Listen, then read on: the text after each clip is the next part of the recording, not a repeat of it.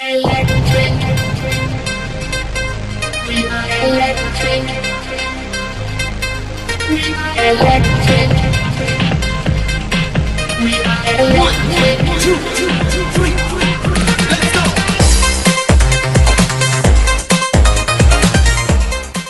So hi guys, welcome again to another video.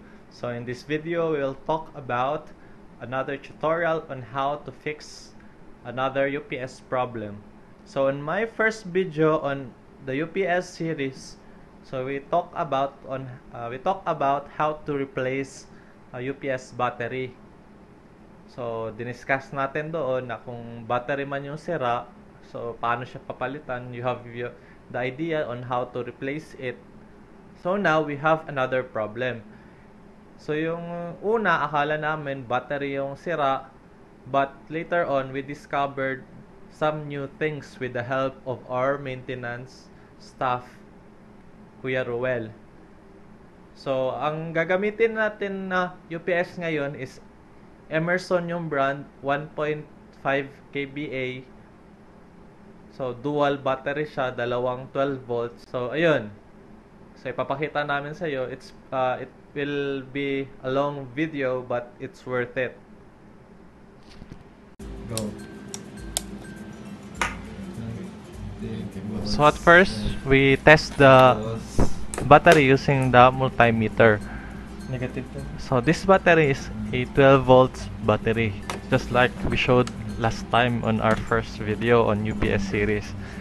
So Debbie is testing the battery. So ito yun. So it has a 12.85 average na volts, which means okay yung battery. So we tried it on another battery. So same result. So this is the UPS we use, the Emerson 1.5 kVA na UPS.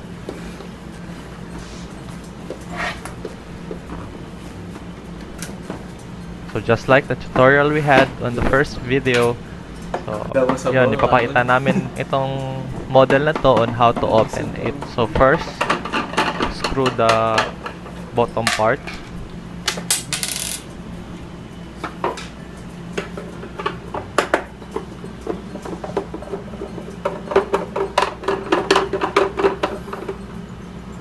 Magnetic ba? Diyan ba rin sa taas? Ito. Yan. So tatlo lang yung na-screw namin kasi Debbie had it before. So advance. Then we'll try to open it. So it depends on the UPS na model kung paano. So just observe first the components before trying to force it open, because baka meron ibang parts na matatanggal o masisira. Separate pala? Separate sila. Tanggalin. Sino muna to? Tanggalin siguro ito nito. So yun, makikita nyo yung dalawang battery niya. So dual battery siya. Hindi. Naka-connect. Then Debbie's figuring out how to dismantle the parts.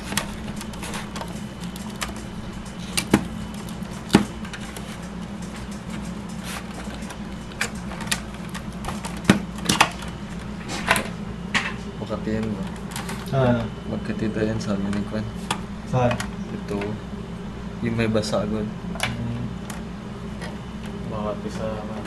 Makati ito lang yung basa doon. No? No? Kailangan. Hindi, matanggal yan. Ito? Ayan na. Ito pala oh. Yan. Oh, yun. Yan man pala. Easy. Tapos check mo. Ayun.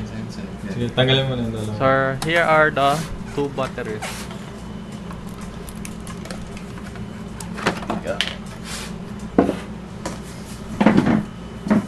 So, our first method on troubleshooting this one is to check the battery if it is working. Because mostly, ang problema talaga ng UPS ay yung battery pag sira. So pinayos kasi ito siya kasi nagsha-shutdown na siya, hindi na nagre-retain yung energy. 13 pa ganit. So as we try to test it, it has 13.25 average na volts, which means okay yung battery. 11. 13 ba? Grabe. Baka sobra, baka wala na yan. Hindi. So we tried it Jamming yun. on another battery naman 13. kung ilan yung volts na. And Baka it came up sobra, with Juan. 13 volts average Sige daw, itry also. mo. So at first, Okay. akala namin sira lang or ano yung tester. But 13. it is accurate Dito na. naman. Sa bago. So we try it on the new one kung okay yung reading niya. Baka sa tester. So okay naman Pag po. sobra siguro baka kuhan. Baka hindi niya. A few moments later. Dali lang pag-discharge na. So yun, we had Sir Ruel. So we asked help to him to check the UPS mismo kasi hindi namin siya kabisado yung ibang parts baka may sira. So nitry niya yung battery, so it sparks really strong, which means it is fully loaded. So na-charge talaga yung battery. A few moments later. Bili ba yan? Kasi mayara ka daw. Oo, yun kanina nagalabas. And then, Wala so na, di ka Sir contact Ruel I-test found out na may problema doon sa Mag-shut off contact nung sa wire between the two batteries. Yun pala, may yung carbon na pinoproduce ng battery naglo-lost contact sa both batteries. So makikita nyo yun yung parang powdery, white powdery na ano na yan yung carbon.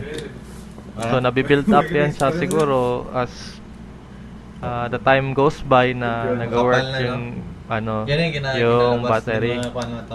So as what Sir Ruel said, it same parehas lang siya nung sa motor na problema. So yung carbon. Kiskisan.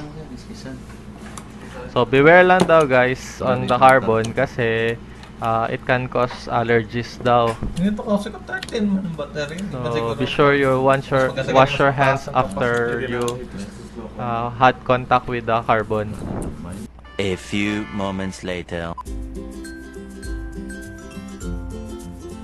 So this is a fast forward video on how Sir Ruel did it.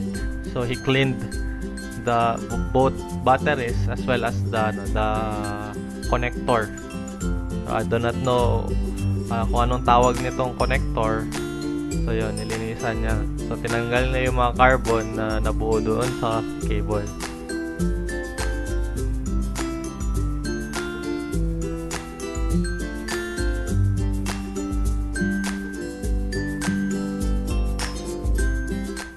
A few moments later. Motor ka, ma-stack up motor mo ka kan. Kiskason mo nga. Spark So plug. after cleaning it, Mayara pa ka. to be sure naman na mag-work talaga siya. Oo, So ginamitan ng papel dilia Ha? para Wala matanggal kang spark talaga plug siya pa. na sigurado. Hindi ako marunong.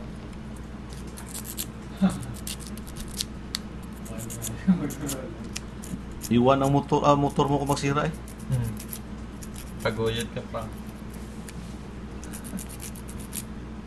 Painumin mo lang ng pan, tanduay. Diba?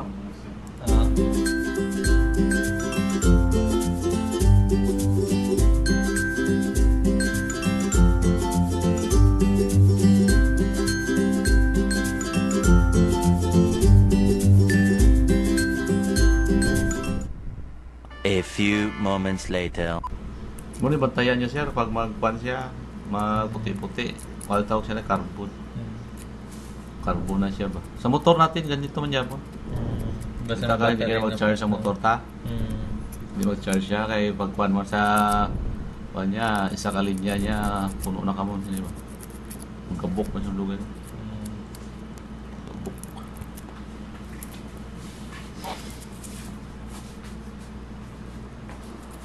Naku din na siya kuhan eh.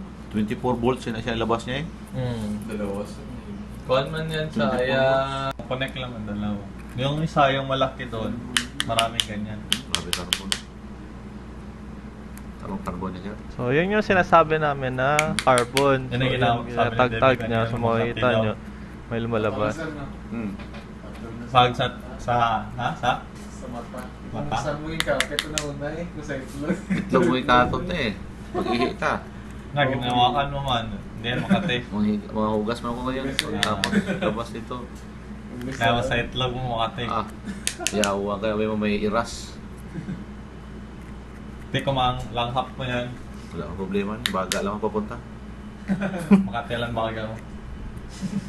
Ito na baga mo. May filter ang ilong mo. Dami pa bang bungot ang ilong mo. Hindi pa siya kapasok. Magmas pala ako.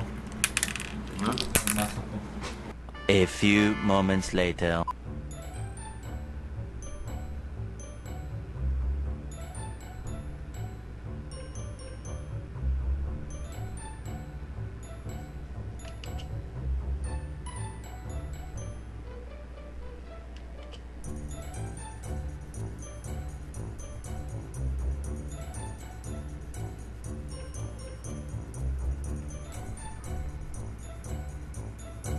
A few moments later.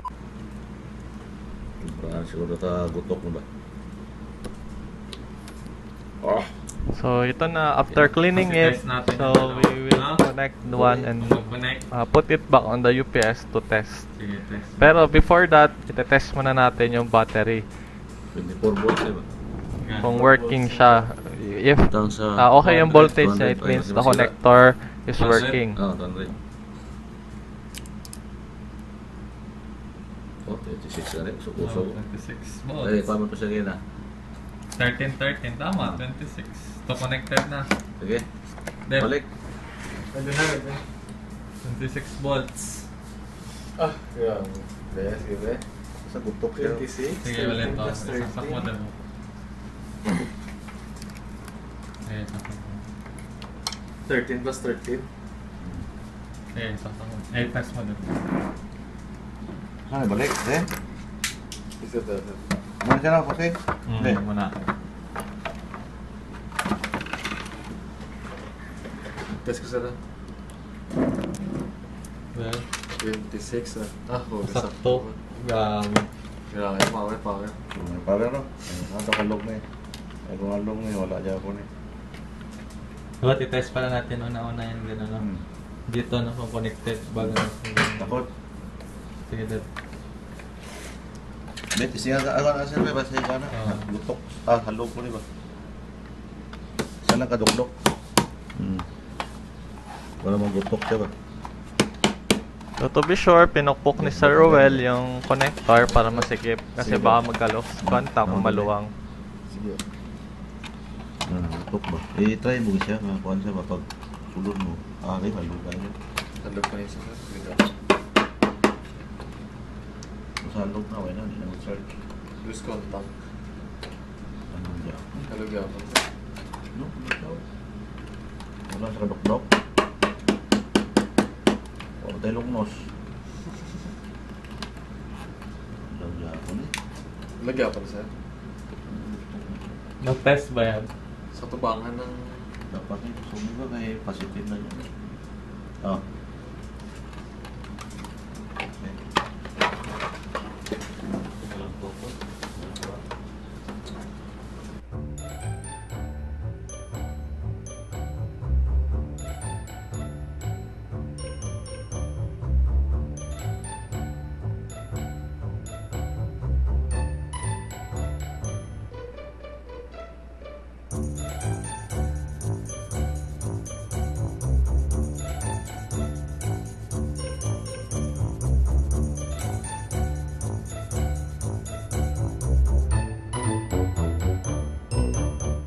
A few moments later. Saan sila nagsaksak? Dito mo ka. Dito. Easy na. Sige na, i-on mo to din. 200 watts. Sirain yan ba? Yun ko na. 600. Yun ko na. Oo. Lakalupok. 163. 161 mo sa ka-charge mo. Kung isaksak na 20 na. AC pero sa outlet talaga. Sa outlet nga dito sa labas. Hindi ka magkumpiyansa kasi sirain yung ano. Yan. Kala ko DC kasi sa battery. Anong battery to? A few moments later.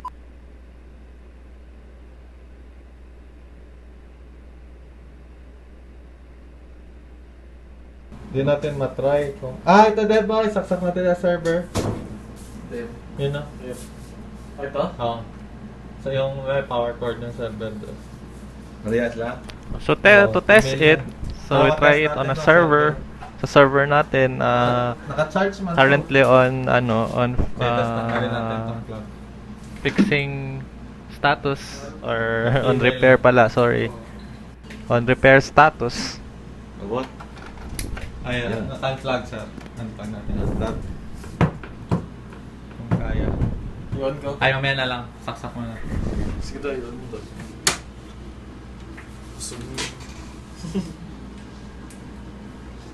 Boom! Okay. Bago yan kayo? Bago yan? Bilisan niya? Yes, palitan namin ito. Pan. Ah, tingnan pa. Pira. Kasi hindi siya mag-gana ko kahit na nag-on yung fan pero yung speed niya hindi malakas. Hindi mag-run. Nag-error. Laki ang pan yan, laki. Oh.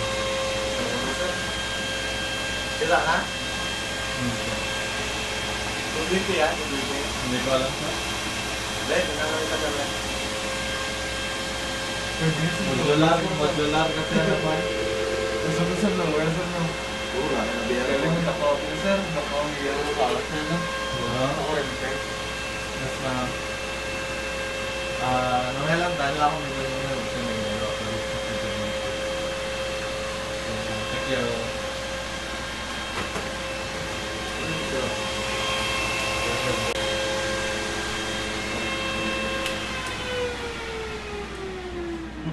Patay na? Patay mo? Hindi, mag-boot na yun siya. Ganyan yung pag-start talaga. A few moments later. Ha? I-green na niya battery kay wala naka-charge. Hindi na kaya buyo niya.